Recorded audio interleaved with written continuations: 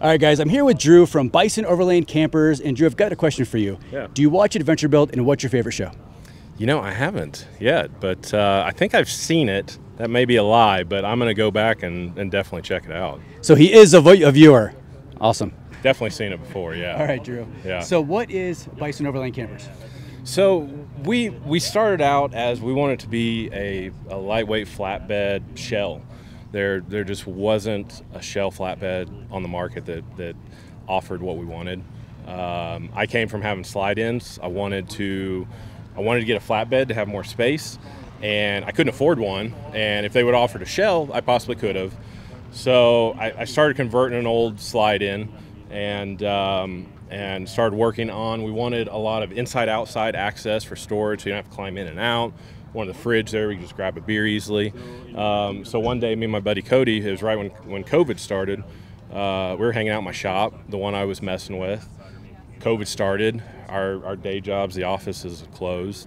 So we're like, let's just build one and, you know, see what happens. Worst case, we sell it, get our money back.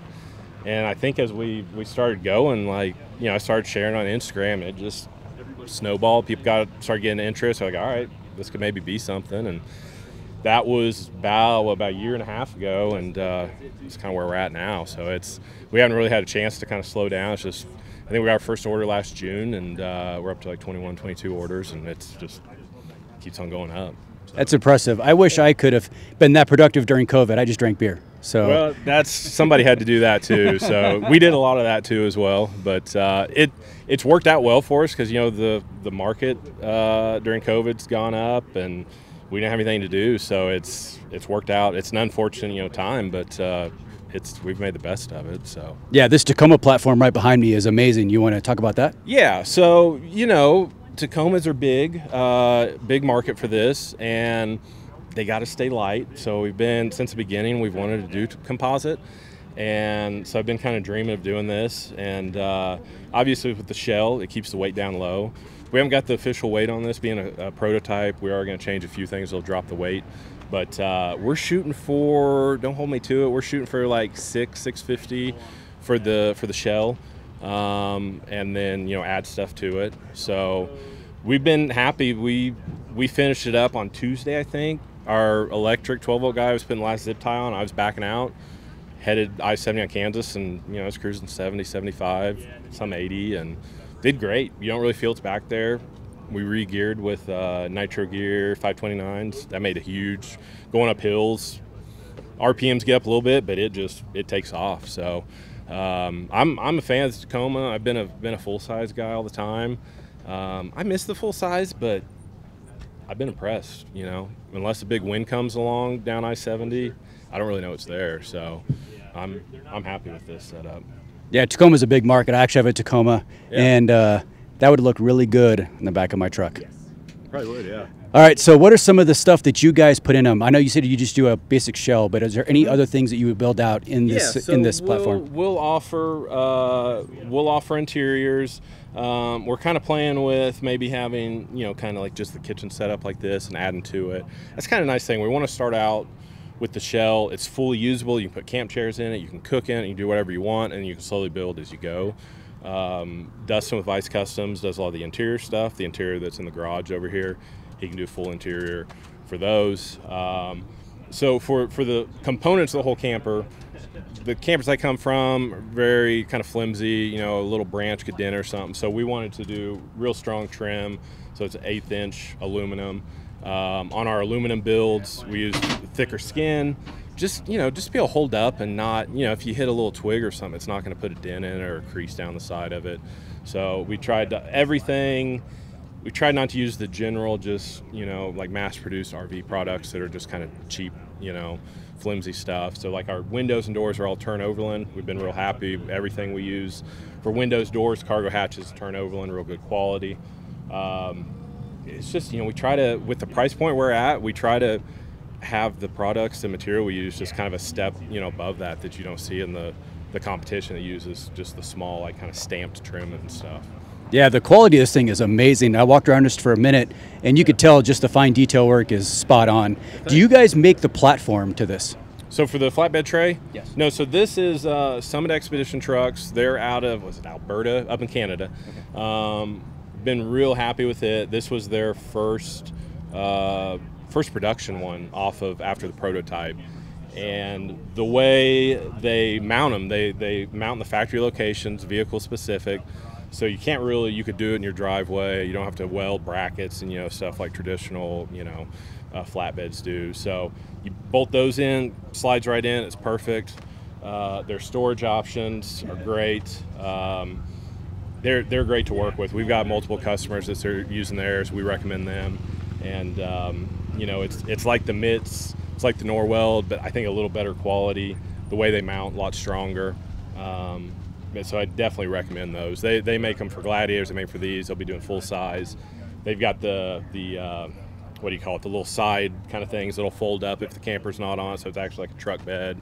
They've got a water tank storage and stuff. So we've been real happy. Ralph, the owner there, his customer service is great on it, and his design and everything's been great. So awesome. And what does something like this run? What's the price variation? So in shell form, basically with finish out without any like power management components, without like the fridge, all that stuff, we're starting at 26, and it's got the lighting, it's got everything you see, just not like the componentry in it. So you can get out, camp, do everything you want, and then we can add options from there. All right, so this is Cody, Drew's partner, and Cody's got some stuff you'd like to talk about.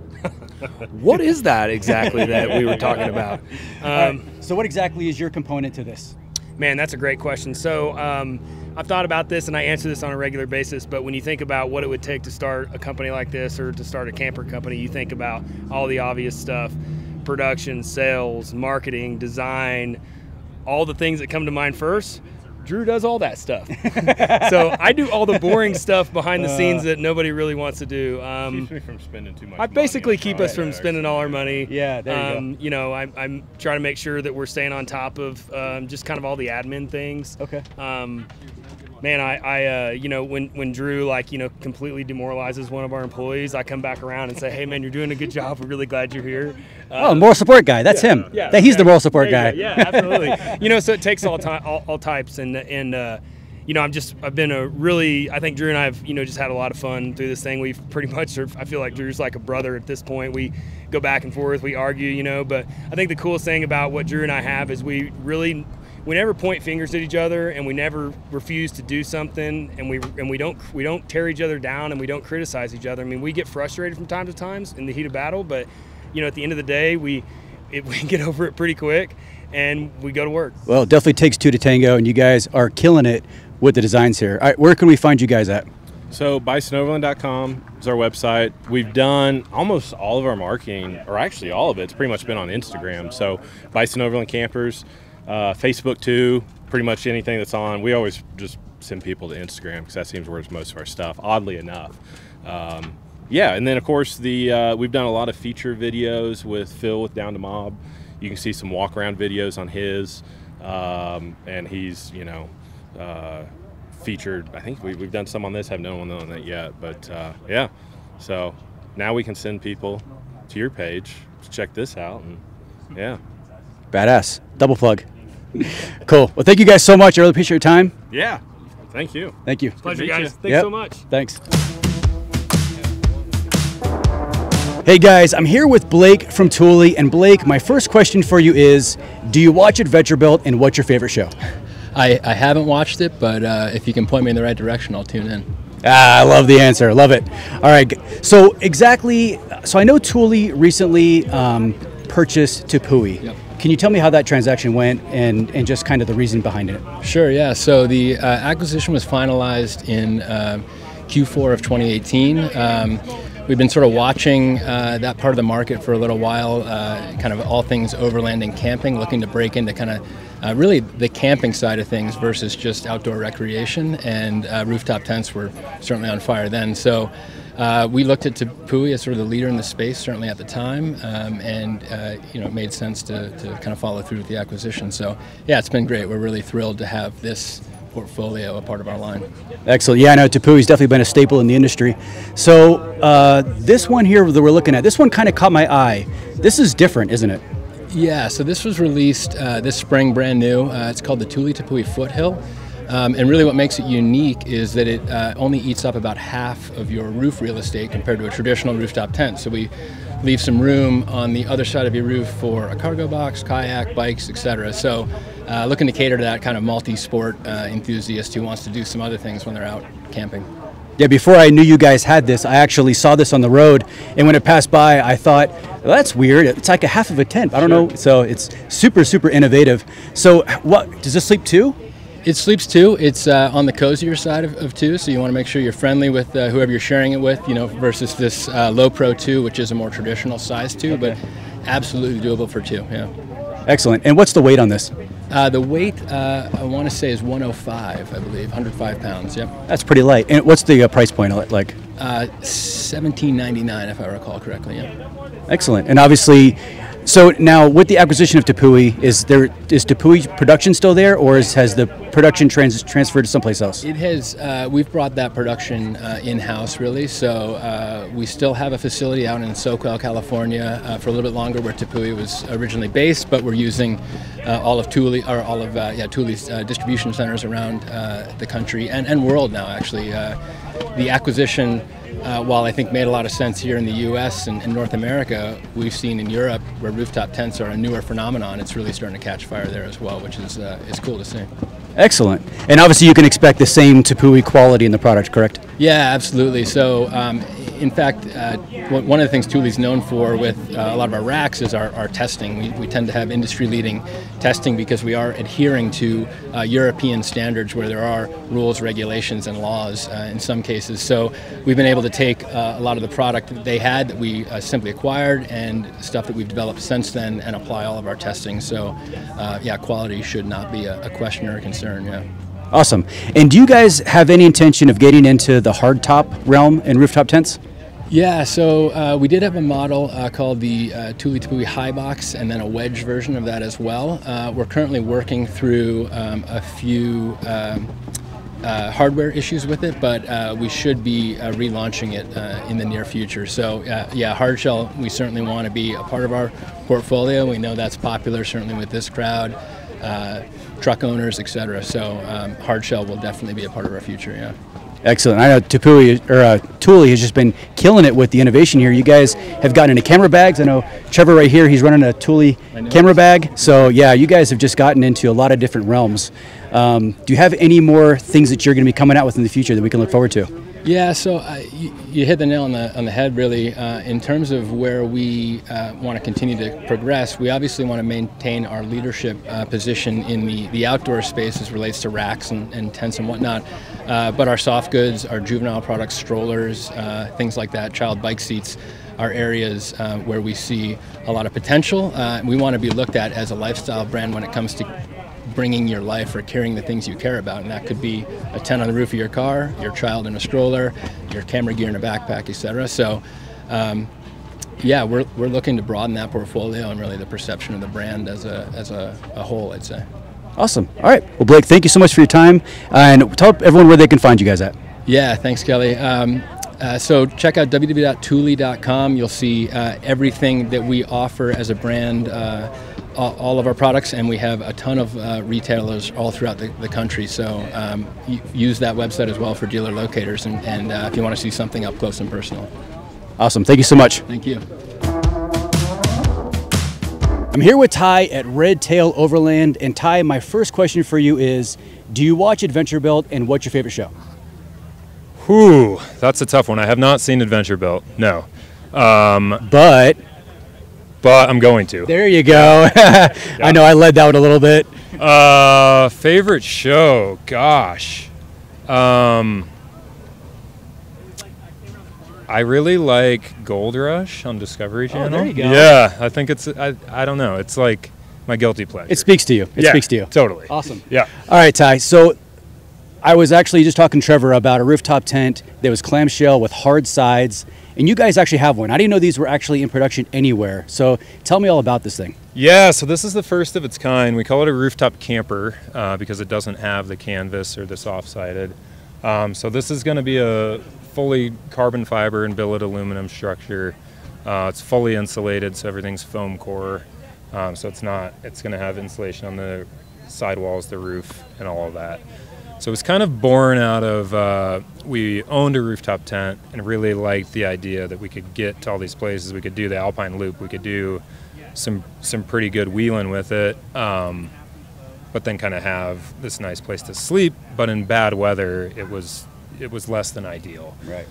Anytime it was windy, the walls were flapping, we wouldn't sleep at all. If it rained, we couldn't. Just like last night. Yeah, we couldn't open the windows. If it rained, it would get cold and damp. And we wanted the same mobility, but we wanted a 4-season unit that, you know, we could set up in wind or snow or rain or whatever and still be able to see out of it.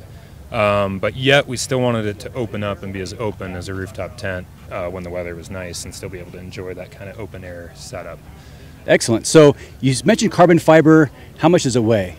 So this one is our largest model. We do 2 different models. This is the 110. We also do a 90, which is 20 inches shorter.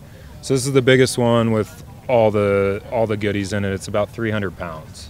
Well, that's pretty light even for something this large. Yeah. Sorry that almost killed you. Me. Yeah. Murder hornets. They're a thing. It's happening. It's happening. I thought that was 2020, but I guess COVID killed murder hornets. Yeah, totally. So yeah, the other cool thing is that the roof rack is integrated into the shell, so the crossbars are integrated, so you don't have to have like a front runner rack or a Pioneer rack or anything like that. You can just mount it to your car, and then you can mount an awning actually to the side of this. Awesome. And I definitely noticed a lot more than just a rooftop tent. What other accessories and stuff do you have on there that just make it very unique? Yeah, so this is fully solar, so we have 330 watts of solar on the roof. That's going to charge a 60 amp hour lithium battery bank, which is going to run a little sine wave inverter. So you got 110 power up there. You got USB outlets. You have a diesel heater up there, which is a big one, and then you've got dimmable LED interior lighting on the inside and then the outside. Everything is switched on a Switch Pro panel, so there's a panel up on the roof, but there's also an app on my phone, so I can turn these outside lights on from the driver's seat. I can dim everything and control everything there. That's pretty awesome. You can see the controller right there in the middle for easy access when you're going to bed. That's great. Yeah, right. So we wanted it so either side could turn it on or off without climbing over the other one. The other very cool thing that this has is a pass-through. So there's a door in the floor, so you can get up from the sunroof into the Now, is that specific to this model with this truck, or is that just standard on all of your the tents you make? It's an option. So on this model, it's up front, but we can also put it in the back. So you could put it over like a truck topper and come up through the back. Or we've got a couple van builds where we're doing like a permanent pass-through, and you'll actually be able to open the unit from the inside, so you won't have to go outside at all. Wow, that's amazing. Yeah. Now, how does the Max Air fan, how does that work with just such a small space? It works really well, yeah. We wanted a big real fan because we've had experience with some of the smaller stuff, and it doesn't move enough air. So we wanted a big 12-inch fan, and it's 4-speed, and it's simple. You know, it's a manual crank lid and all that. But we angled it in such a way so the fan opens like this, so you can run it if it's raining. You can still get ventilation. That's great. Yeah, man. I've heard with diesel heaters and the rooftop tents, Yeah. they create a lot of condensation. Is that an issue with this at all, or does a fan just take care of all of that? So condensation's, it depends on a lot of factors. It typically is an issue because there's no insulation or minimal insulation. So a big reason of why we built this the way we did is because it's fully insulated. So that's the walls, that's the ceiling, the windows, everything's insulated, and there's no, we're missing a couple covers on this one, but there's no exposed aluminum in the entire unit. So you're not going to get those same condensation issues that you would with something else. And you're not going to get the mattress condensation issues because the floor is insulated. So like a honeycomb panel doesn't provide insulation, but a foam core panel does. And with the core we're using, we get about 80% of the value of like a polyiso, which is typically your best kind of rigid foam insulation. So it's very well insulated and really eliminates that condensation issue. And then we've got the fan and the heat to combat that, you know, beyond all those other measures. So. Awesome. Sounds like you've got your bases covered on that one. All right, one last question, probably the one that's going to be the shocker, is what do these retail for?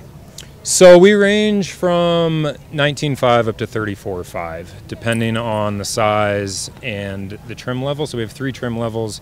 We have a base, which is just the structure. It's going to include all the doors, windows, but none of the electronics. And then we have an Ascent, which is going to have some of the solar, some of the batteries, lights, and fan. And then we have the Summit, which adds full solar, full batteries, lights, fan, heat is the big one. And then it's got the wood trim and some custom touches like that. Excellent. All right, well, tell everyone where you can be found at. So we're redtailoverland.com, Instagram, Redtail Overland, Facebook as well. So Excellent. Well, thank you so much. I appreciate your time. yeah, man, likewise. Thank you.